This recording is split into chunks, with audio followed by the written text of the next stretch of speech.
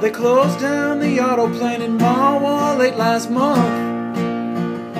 Ralph went out looking for a job, but he couldn't find none. He come home too drunk from mixing Tanqueray and wine. He got a gunshot at night club, now they call him Johnny 99. Down in the part of town where when you hit a red light you don't stop, Johnny's waving his gun around and threatening to blow his top. When an off-duty cop snuck up on him from behind, out in front of the club tip-top, they slapped the cuffs on Johnny 99. Well, the city supplied a public defender, but the judge was Mean John Brown.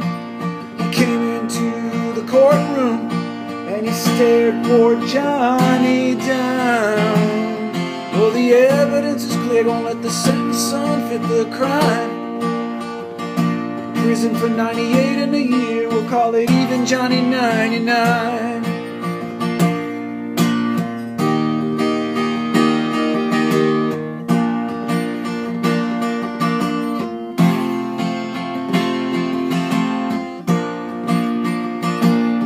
A fist fight broke out in the courtroom.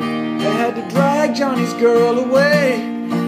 His mama stood up and shouted, "Judge, don't take my boy this way."